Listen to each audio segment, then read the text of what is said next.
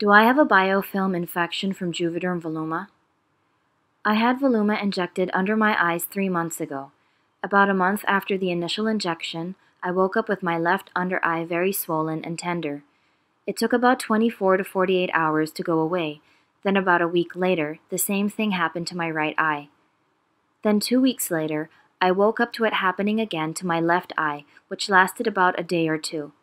This morning, I woke up with both under eyes extremely puffy and really tender.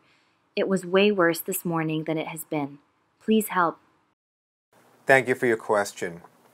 You stated in your question that you had Juvederm Voluma placed under your eyes, and that approximately about a month later, you developed a reaction where you had some swelling under your left eye. Then about a week later, you had some swelling under the right eye. There was some resolution. Then you had a recurrence, and now with the photos you submitted, you state that both under eye areas are swollen and tender, and certainly the photos support that description. Well, I can certainly give you my perspective in answering your question, which is, do you have a biofilm? And I'm a board-certified cosmetic surgeon and a fellowship-trained oculofacial plastic reconstructive surgeon, practicing in Manhattan, Long Island for over 20 years. Injectable fillers is a very significant part of my practice, and I do use a lot of Juvederm and Voluma. So I can certainly also address the issue of biofilm. In our specialty, the concern of biofilm continuously becomes of greater awareness, because the challenge when you enter the skin, which is one of the things that I always have I have concerns about in the way people perceive injectables. Very often, people think of surgery as very invasive, but when they think of fillers, they think of it as non-invasive.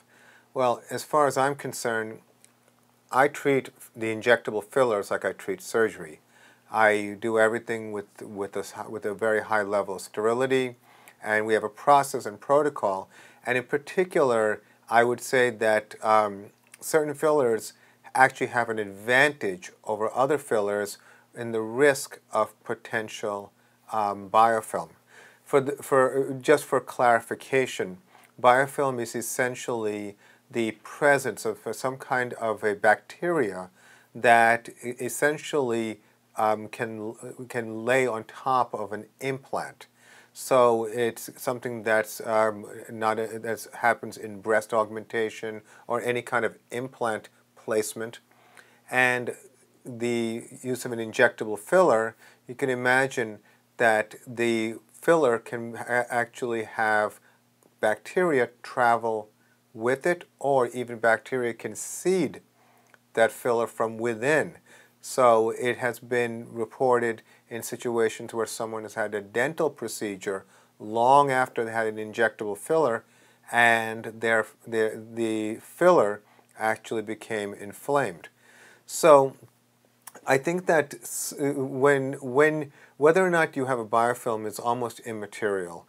The details of your medical history and more information is necessary in order to make a more accurate diagnosis.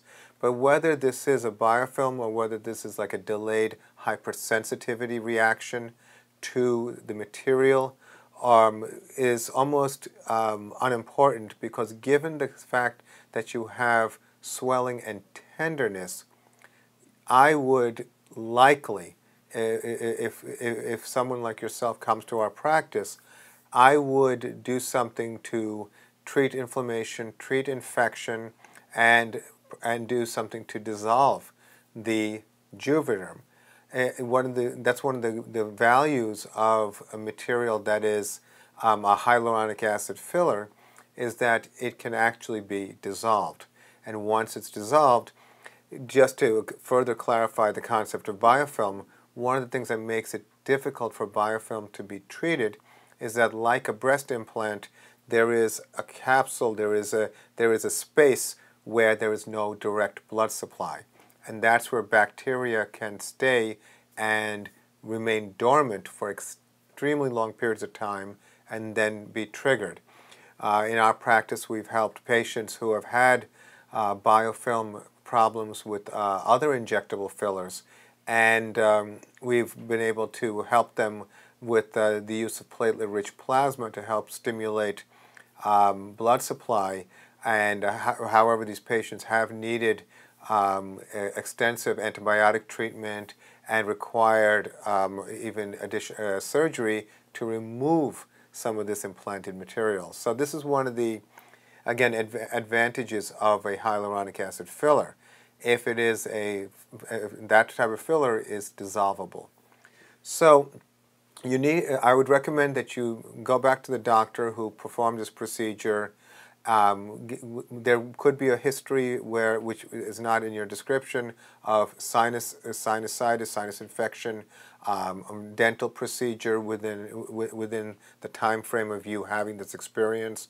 So, but in the end, it makes sense to do something to treat the possible causes and to be followed closely.